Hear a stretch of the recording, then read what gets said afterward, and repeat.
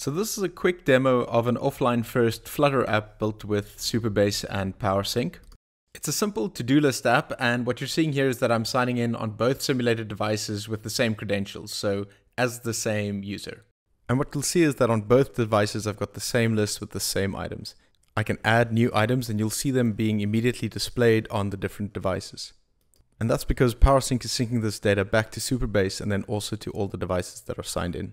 So what happens if I'm offline? So if I disconnect from Wi-Fi here, you'll see that both of these devices now no longer sync. So if I add a new item on the right here and add one on the left, you'll see that they don't sync, they don't display on the other devices. And they also don't sync with Supabase, so they're not in the Supabase table either. But when I go back online, as soon as I have connectivity, the data will appear on Supabase as well as the two different devices here on the screen as well. So if I go to Supabase, there it is, and back to the devices, those items are synced.